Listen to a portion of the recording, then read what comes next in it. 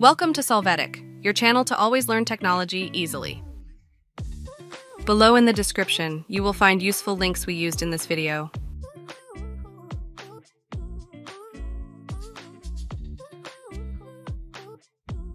Today in Solvetic, we will see how to start WhatsApp at login. We will start by opening the WhatsApp app on the PC. Next, we will click on the settings icon. Here we will enter General. After that, we can activate the login option. You may see a confirmation notice.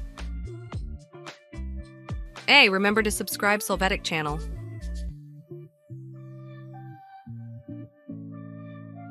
After that, the WhatsApp PC app will start when we log into the computer. We hope it has been helpful for you. Here are links to watch more videos of your interest and subscribe to the Solvetic channel. Thank you.